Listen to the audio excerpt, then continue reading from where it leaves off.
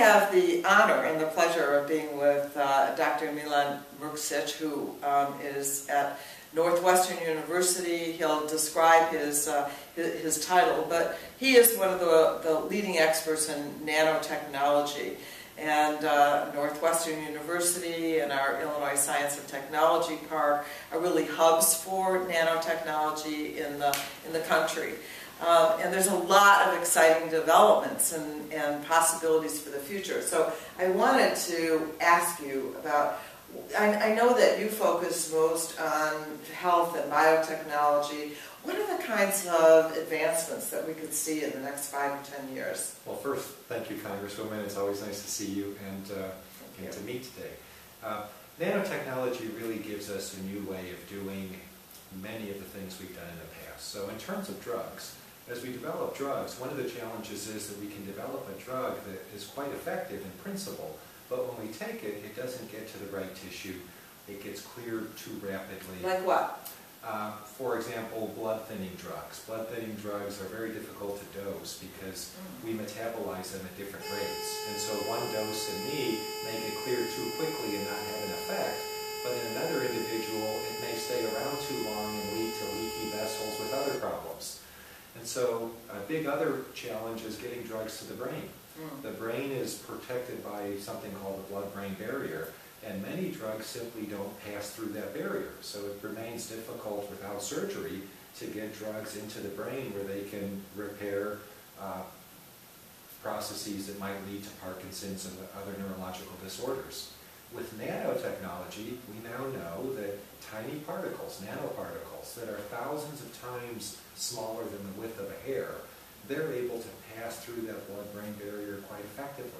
So we might be looking in how near term new therapies for perhaps Parkinson's disease. Is Alzheimer's on the list as well? Indeed. So with Parkinson's, there are drugs that have efficacy. They work. With Alzheimer's, we're still not at the point of having good drugs. We're on the way. But why this is so exciting is if a pharmaceutical company has invested $500 million to develop a drug, they have a valuable product there. But if they can't get it to the site where it acts, they can't bring it to market. Nano could be the technology that takes their investment and makes it successful by letting them deliver that drug to the brain. And speaking of the kind of investments, you've been involved in some companies that have actually become commercialized. I wondered what those are, and also the difficulty, if there is one, of transitioning from the research and development into the actual commercialization of these wonderful new products. Well, one of the exciting things about nanotechnology is that much of what we all work on is so closely related to an application, so that if we do discover something new that's useful, there is a route to getting it going towards the marketplace. In our case, we developed a technology for testing drugs very rapidly. So when a new disease is taken up by the pharmaceutical industry, it usually starts by running 3 million tests. They have a collection of 3 million small molecules, and they just, one by one, test each of those in a miniaturized lab test to see which ones are active. And those become the lead compounds, the starting points. In some diseases, it's straightforward to do those tests, as straightforward as 3 million operations can be, but in others it's a lot. In others it's really challenging, and we've developed something called a label-free technology, a way of seeing an active compound no matter what it does. And we commercialize that. Interestingly, that's technology that we developed in the university, and then a small business grant, an SBIR grant from the NSF, allowed us to hire the first 2 people, rent space in the technology incubator, and within a year we were profitable because there was a real market need and the technology was ready to go. So you say a grant from the National Science Foundation. So the federal government has been a partner in helping to make this commercialized and available. Absolutely. And I think in that first phase of taking a university discovery and getting it out of the university into a small business, that's very challenging. And it's particularly challenging for professors who haven't done it before. And this is where the federal programs, these SBIR grants, can make a world of difference. And they did in this one company that came out of my lab. One of the things that I just heard loud and clear at the hearing at which you testified is that in order for the United States to be able to compete in the global nanotechnology field, that we're going to need both private and public greater investment. We were hearing about a brain drain. We were hearing about China and other countries making greater investments. What can we do to make sure that the United States of America continues to be in the lead and that we actually make the stuff here, whatever products are in energy, in biotechnology, that we make it here in America? It's an important challenge because the world for us has changed in the past decade. Before the last decade, we saw the best scientists from Asia, from Europe, from all parts of the world having their dream of coming to the United States to do their PhD work, to start their businesses, and to really invent and develop products. Now, with the increased government support of nanotechnology in Europe, in Asia, particularly in China, we're seeing the best students remaining home, that is the foreign students not coming, but more than that, for the first time, we're seeing American researchers and professors moving to other regions to take on full-time positions, and that's driven by much more generous funding for the research programs. I think parallel with that, and it's related, we're seeing much more investment by both the private industries in those regions and the governments in the commercialization phase of research and development. So we've seen companies in the United States get bought by partnerships in Asia, battery companies, for example, and we're going to continue seeing that, and the only way to address it is to make sure that the opportunities for the best scientists and engineers are here in America.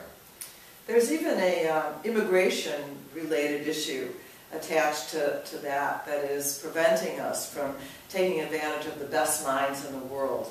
Have you seen that at Northwestern? We've seen it. I've seen it at Northwestern and in companies which I'm involved in, but also companies that come to me and ask whether there are students graduating from my group that are ready to go to work.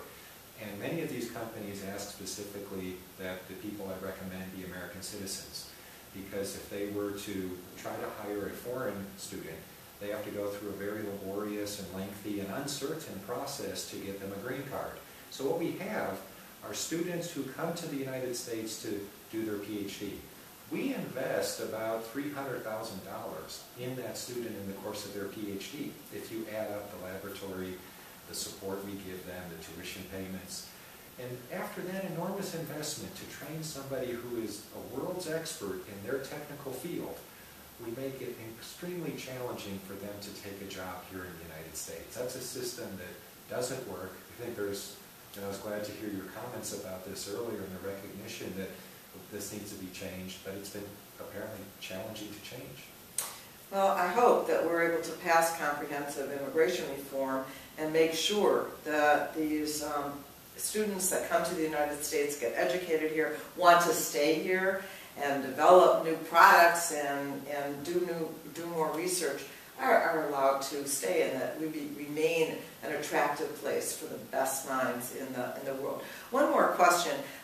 You had talked about the National Nanotechnology Institute, which unfortunately right now has not been reauthorized. And what is that, and why is that important for us to maintain? So this is important. The NNI was created in 2000, and it was really created at a time when it was becoming apparent that nanotechnology was a new technology that could change the ways we create devices and products in all fields, from energy to electronics to biology and medicine.